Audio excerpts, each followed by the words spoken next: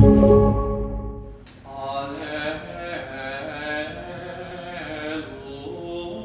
chant is a very ancient way of sung prayer.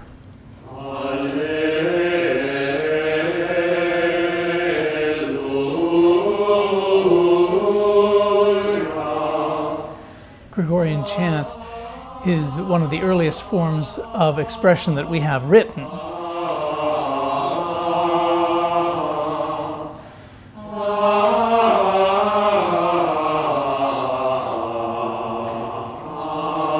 There's a lot of mystery about the origin of the name Gregorian being attached to this body of music. Typically, most people associate that with Pope Gregory I, Gregory the Great, as the originator of this movement of creating chants for the Roman liturgy. And in fact, it's very unlikely that he had any direct involvement in the creation of this music. However, Pope Gregory, when he came to power as the Pope at the end of the 6th century and the beginning of the 7th century, Rome was really in terrible condition as a city. It was under siege. There were a lot of military campaigns that were threatening Rome. The plague was running rampant at the time, also in the city when he became Pope.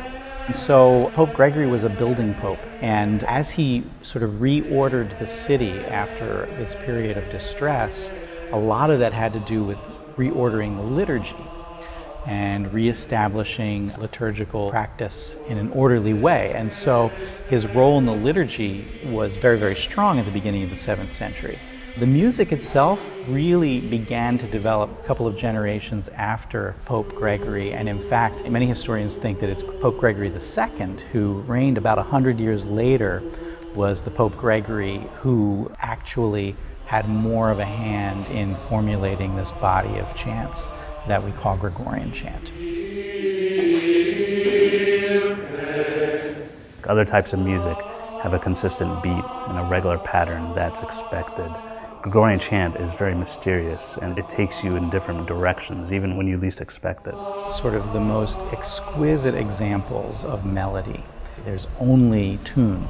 There's no harmony, there's no accompaniment, and so its actual shape are these beautiful curving melodies that we've come to know as that Gregorian style, that prayerful style of singing.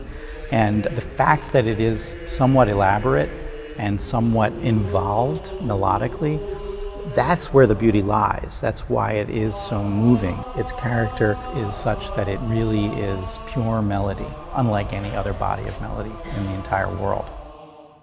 So it has this sense of soaring up to the sky, soaring up to heaven, which is perfect for the theology of sacred music. It's sending the human heart right up to God.